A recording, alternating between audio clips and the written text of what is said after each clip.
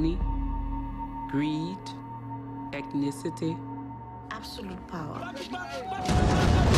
There is nothing that should make people do what they did to the children of Liberia.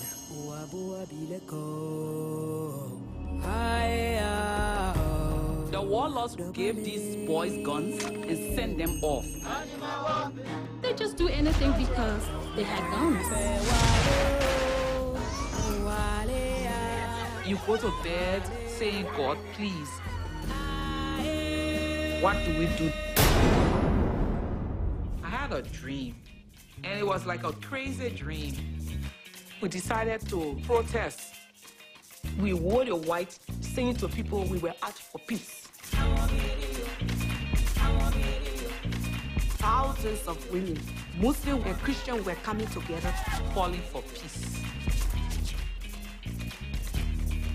These women had seen the worst, but they still had that vibrance for life.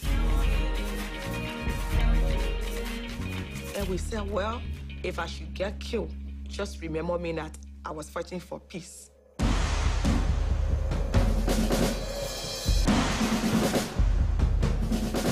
We stepped out first and did the unimaginable. To send out a signal to the world that we, the Liberian women, we are tired of the killing of our people. We can do it again if we want to.